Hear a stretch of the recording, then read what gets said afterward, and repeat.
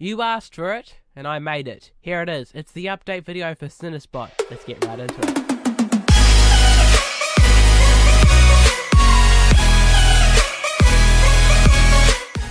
So my last video about SinusBot got over 10,000 views at the time of making this video, and it's actually pretty outdated now. Yeah, there's been updeem new versions since then. So it's about time that I remade the video with a whole lot of new features, explaining how to do a little bit more, and going over a couple of common issues at the end, because people seem to be getting a few. Anyway, every part of this video is in a section, and all those sections are linked in the description. So head down to the description now, choose which bit you want to watch. If you want to get started from the beginning, well, let's just go straight into it. So let's start off with what you need. You're going to need a Ubuntu Debian Linux server, okay? Pretty simple. You can buy them from quite a few online providers. A good provider is ovh.com, and you can see their website right here. When you go onto the website, all you're going to want to do is go along to the top of the page, hover over Cloud, and then just click VPS SSD. It's going to bring you to their cheap range. This VPS here will do it perfectly. When installing, make sure you select Ubuntu 16.04, any Ubuntu really, but it has to be 64-bit. So, yep, cool, got that. Let's go. You're also going to need PuTTY, but I mean, if you're watching this video, you're gonna know what PuTTY is. PuTTY is this right here.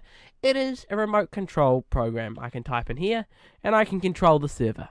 So that's the two things you're gonna need, and there is not many ways to get a free Linux server. They are out there, but be wary, because a lot of the free servers online are just scams to get your email address and spam you with junk.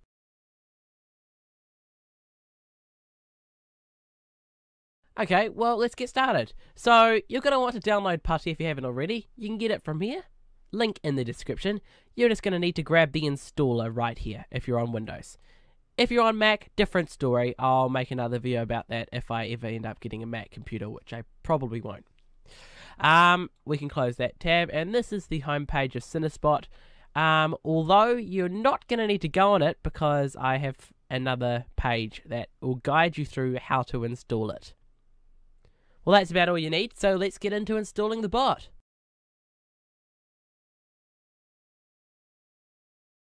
In the last video that I made, I used the official guide on how to install it.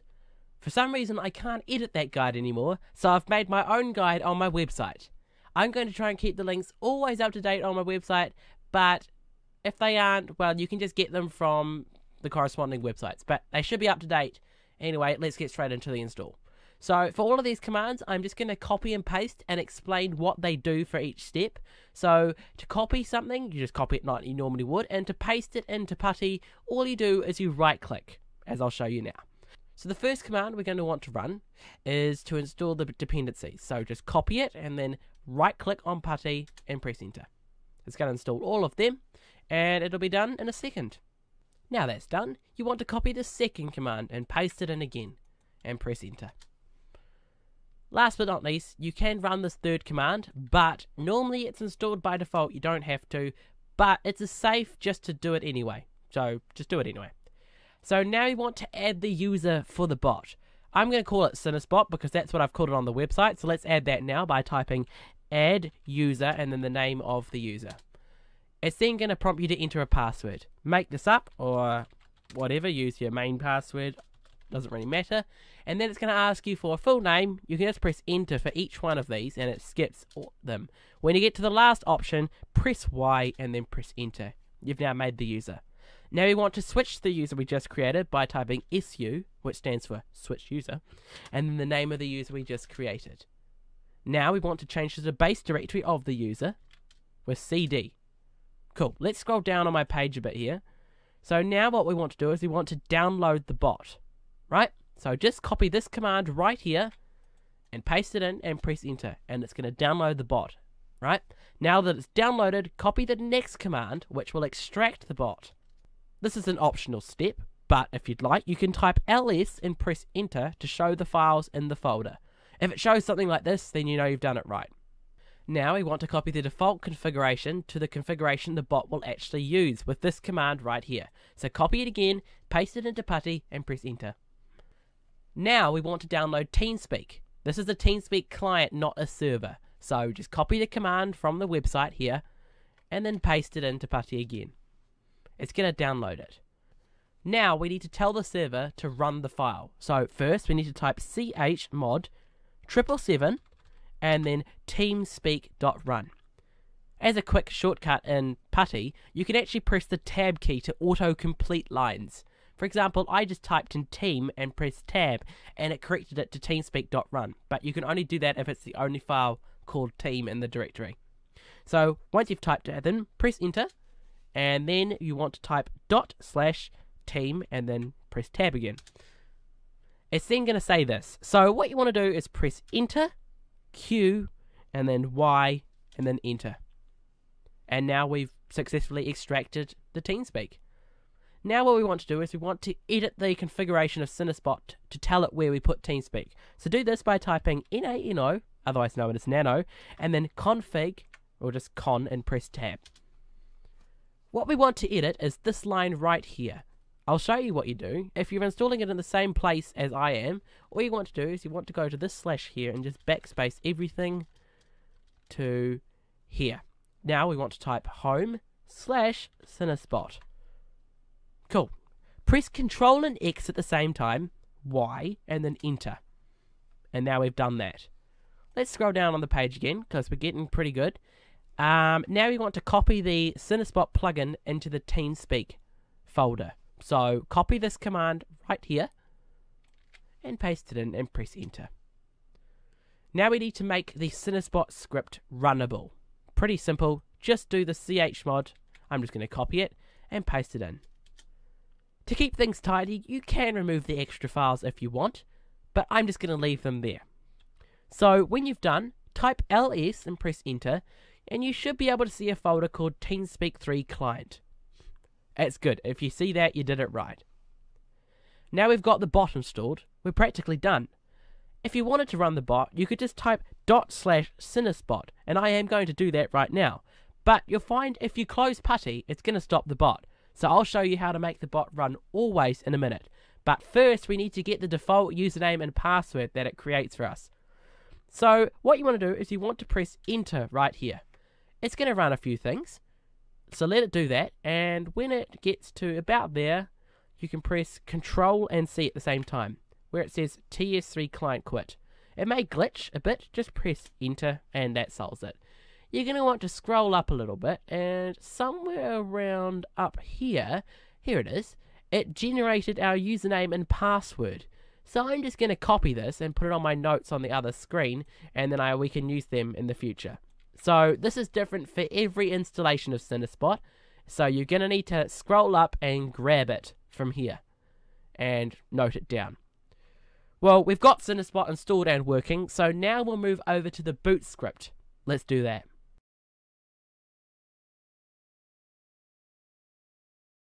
So another guide, yes, on my website as well, a Bootscript. It's probably not the right name for it, but anyway, this is a script that will tell the server to run SinusBot by itself without you needing to do anything. So what we're going to need to do is we're going to need to switch back to the root user. So if you're in SinusBot like I am, because I just finished installing it, just type exit and press enter. Done. Now let's get straight into the installing. You're going to need to install some dependencies, but normally these are installed by default. If they aren't, well, just run the command. No harm in doing so. Now we want to download this script right here. If you installed the bot in the same location as I did in the installation guide, then you can literally just copy this command and paste it in, and it's going to download it. Next, you just want to chmod this file. Cool, that's it. Now, if you installed it somewhere else, you would just type nano and then etc.init.d/SinusBot. And then if you scroll down a bit, you'll see that I've set it to home SinusBot with the user SinusBot. Cool. That's how you set those two, but by default you don't need to edit anything, so don't worry about it. Now all you need to do is you just need to run this command right here to update it. So run that command, it's going to show a few things like this, and then just do service SinusBot, and then it's going to show you what commands you can do. So service SinusBot start. And now the SinusBot is running, just like that. Now that we've finished installing the Bootscript, now we're going to want to open this SinusBot.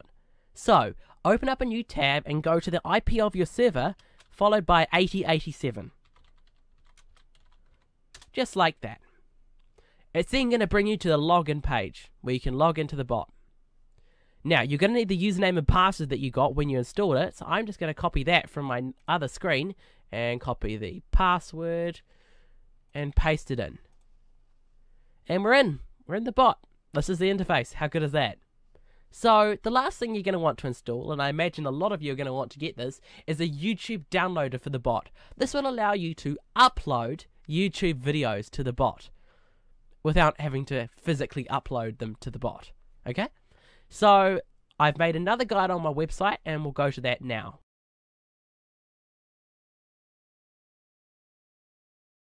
So now it's time to install the YouTube DL software. You can do this very easily by following this guide right here. So if you've been following the rest of my guide, you'll probably find that this is already installed. But it doesn't hurt to do it anyway. So run the command, and then what you want to do is download YouTube DL with this command here. It's a one command download, and you've basically got it. Next, just run this command right here to change the permissions of the file. And that's practically it. You're done. Now you want to head over to the SinusBot config file and change it and show it where YouTube DL is. For example, YouTube DL is installed right here. You can copy it from this part here, but it's in /user/local/bin/YouTube-DL. Anyway, let's edit the file now. So type nanoconfig.ini to edit it. And now that you're in the file, all you want to do is make sure that /user/local/bin/YouTube-DL is pasted in between right there. And then when you're done, press Ctrl and X, and then you're out. If it asks you to save the file, press Y and then press Enter. Now that we're done, we need to restart the bot. But first, if you're hosting on an OVH service that has IPv6, you might need to run this command right here. So let's run it just to make sure, and then restart the bot with this command here. And now that it's restarted, let's head over to our SinusBot and test it out with this video right here. You should be able to add it, and it will say downloading. It'll download pretty quickly if it's a server, and then when you go to music and refresh the page, it should show up right there. So there it is right there, my channel welcome video, just like that.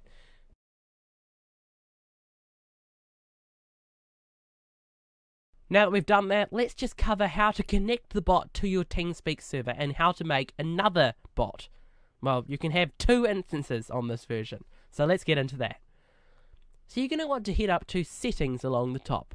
If you want to make another bot straight away, you can just go to Instances and create one. But for now, I'm just going to click Instance Settings and show you how to connect it to your server.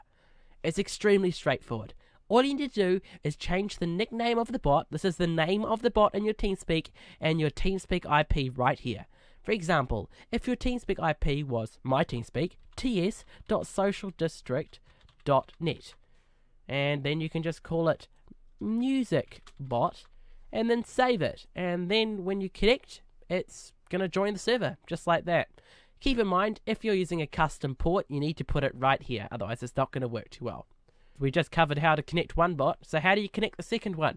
Pretty simple, just head down to Instances and create another instance. I'm just going to call this bot 2.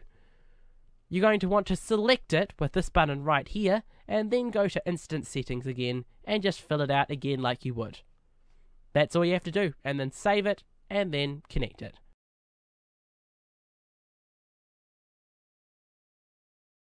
Now that we've covered that, let's cover how to install scripts on it.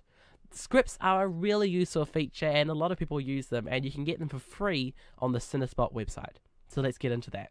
So this is the script website. You can install lots of scripts, but for now, we're going to install the digital clock.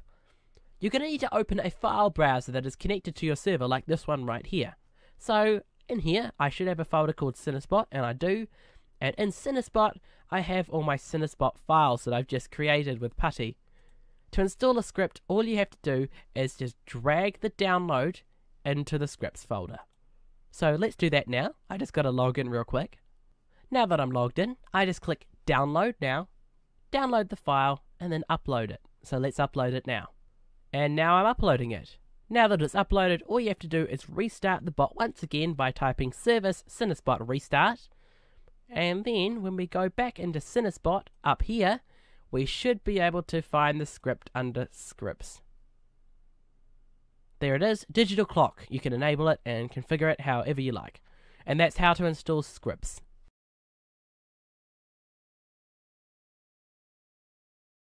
Now we need to cover creating more users for a bot.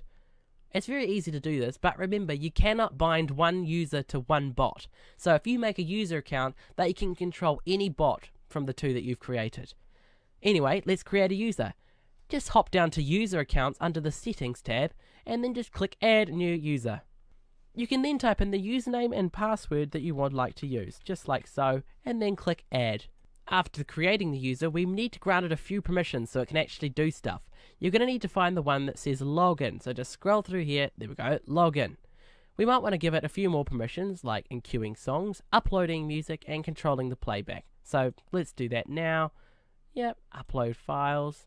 That seems about right. So let's log out of the account we're in now, and then log into the one I just created, like so.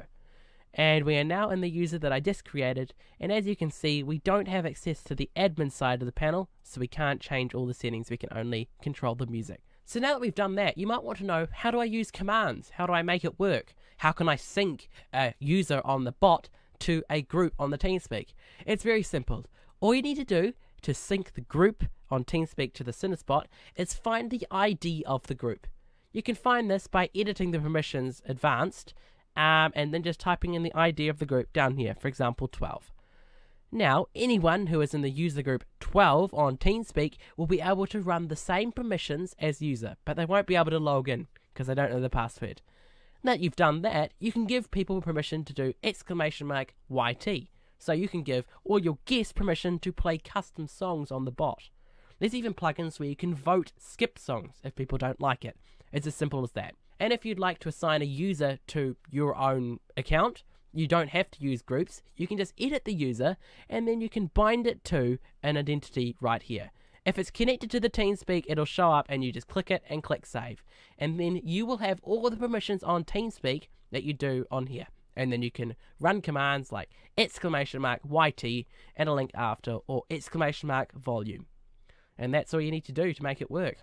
Alright, so I think I covered everything I missed in my last video, and everything is updated on this video. Thank you very much for watching. I hope it helped a lot. If it did help, please subscribe. It's going to boost my confidence, and I'm going to make more tutorial videos like this. And if you have any issues, troubles, or even questions, just leave them in the comments, and I'll be sure to respond. I can usually respond in a day or so. And yeah, I suppose next major update, another video, but man, this is a long video. Thanks for watching, and I'll catch you all next video. Bye, guys.